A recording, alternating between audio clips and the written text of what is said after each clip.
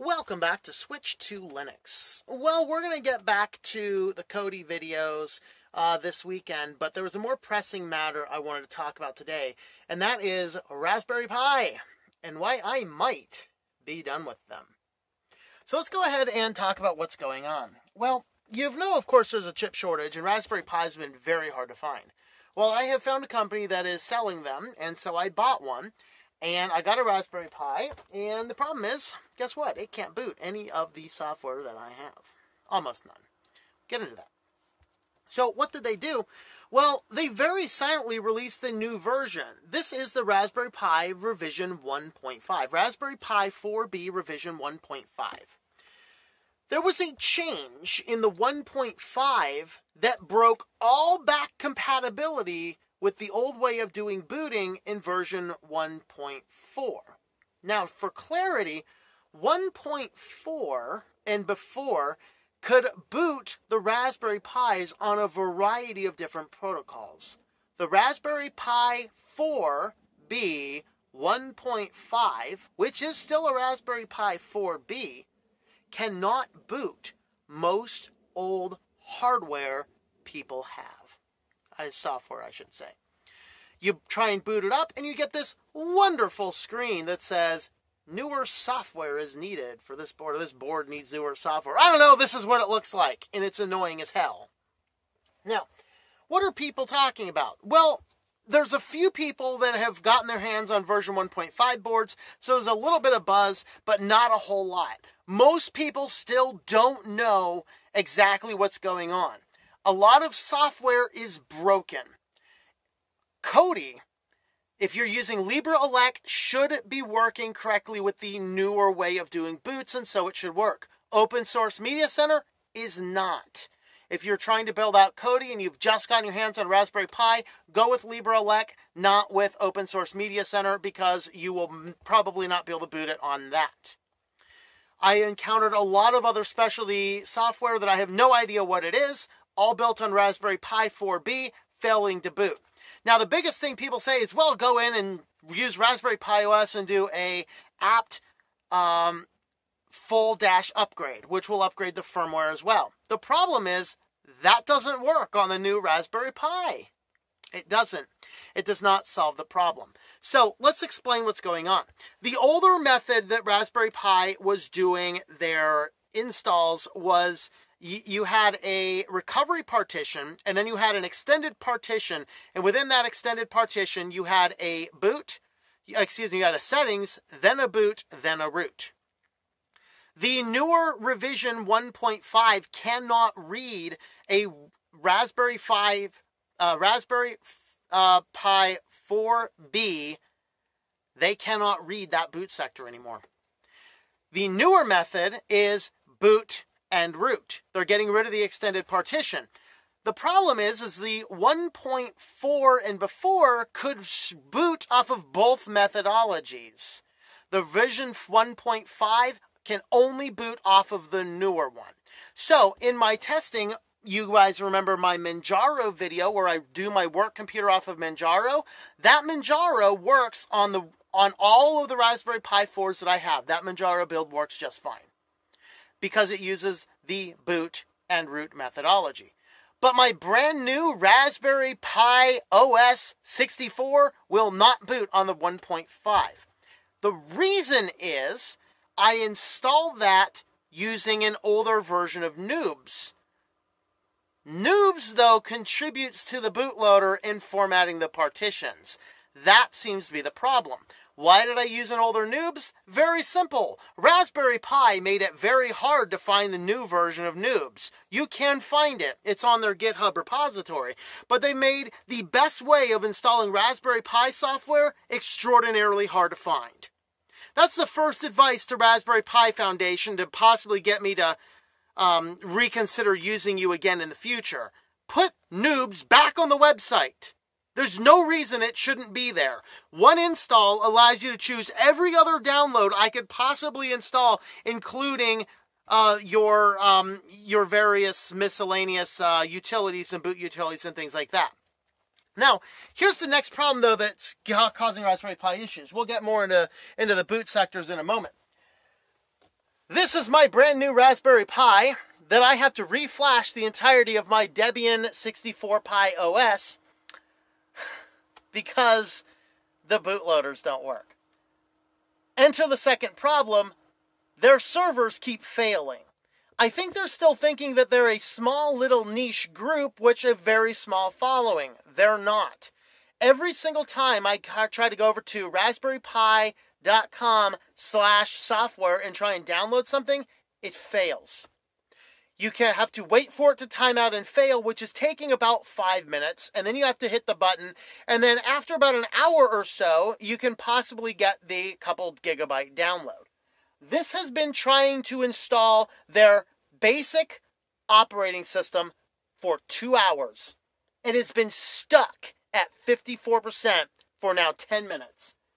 It got online, it was able to download 200 megabytes before the download server crashed, and now it's waiting 10 minutes for a timeout. This thing will possibly, maybe, be ready to use by dinner. That is called a horrible user experience. Now, why is all this important? Well, in my van here, I have several Raspberry Pis literally built into the walls. This is a Raspberry Pi that I use for work. It's a Raspberry Pi 4, 8 gigabyte. This one is Raspberry Pi 2, I think 2 gigabyte, I think. That's a Kodi server. And then inside my computer cabinet here, which you won't be able to see back there, but back there there's two Raspberry Pi 4 gigabytes. One of those is a NAS file server and media server, allowing me to stream all my movies, music, and everything within my network. And the other one is a PHP server that I use for offline website design and development and other tasks that I would need a web server for. The thing is that I want to go in and have a pile of extra, not a pile, like 1 or 2 extra Raspberry Pis in the van with me. So when I'm out in the middle of a desert in Arizona and a Raspberry Pi happens to go bad because sometimes hardware goes bad, I can simply swap it out for another one. I have backups of all my SD cards. I have backups of just all the files and things that I need. But if the hardware goes bad, I need to be able to drop the new hardware in there. And then I need to be able to throw in the new SD card and have the thing boot. The problem is, we're talking Raspberry Pi 4 to Raspberry Pi 4 no longer properly boots. That's called stupid. Now, I can understand Raspberry Pi 2, Raspberry Pi 3, sure, you need different methodology. But if I have a Raspberry Pi 4, and I get another Raspberry Pi 4, all of the hardware should accept all of the software. It doesn't. They have a serious failure here. So 2 primary failures, and these are major for Raspberry Pi. The first of these failures is that their Raspberry Pi 4 revision 1.5 is not back compatible with everything that can boot on a 1.4 and before. Okay, that's number 1. Number 2, their download server needs some serious help. This is a bad user experience. You realize when you buy a new Raspberry Pi, more often than not, you get a version of Noobs. This is Noobs. Now, this is the new version of Noobs. Just downloaded. It's just released in January. Why is that brand new version of Noobs not on their website for download? I have no earthly idea, but it should be.